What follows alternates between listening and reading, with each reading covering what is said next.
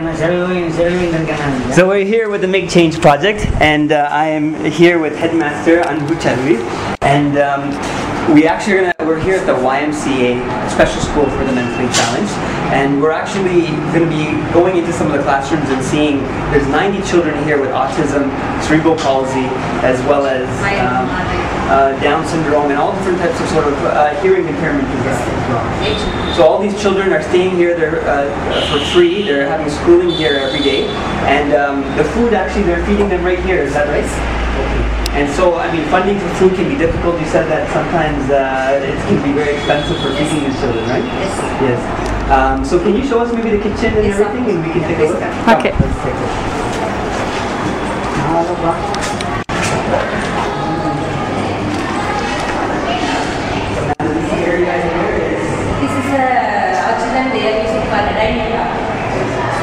Because they don't know read and so they only learn here, only the eating skills and everything.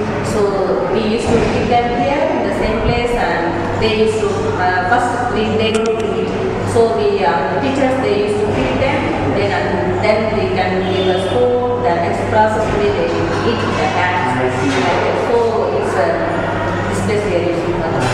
Well, we would like actually to give contributions from, there's two people in Canada actually, two groups of people. One is actually my brother Adil Hirji, and also Tasneem Murat Kinaci. They're both in Toronto, Canada, and we would like to use their contributions to help to feed these children. So this way you can give them non-veg food, veg food, whatever they like. You can help this with the funds for this week. And hopefully we'll get even more donors to help people that are here as well. So let's go and take a look and see where the food is being made. And what's the name of the Chobei? And she's huge here as well. Yes.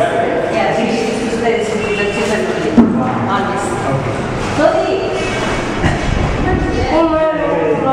How are you? Hello, ma'am. So this is the moment that makes all the magic. And Chodi actually sleeps here every night with the children who are coming from outside of Madurai. So this way that there's someone who's watching over them, and during the daytime she's actually cooking food for them and everything as well.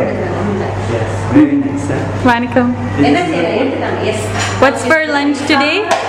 Sambal. Wow. Oh, that looks good. Very nice. Very nice. Okay, perfect. Thank you very much. Okay.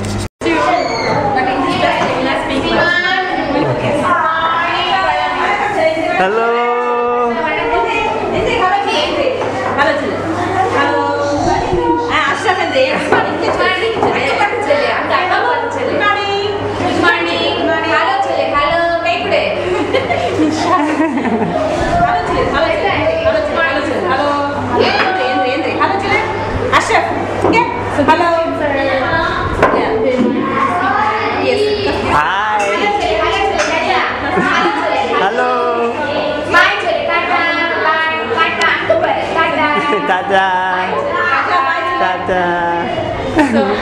So these kids here are a little bit quieter, but still about that quiet because they have autism and they have a little bit of speech.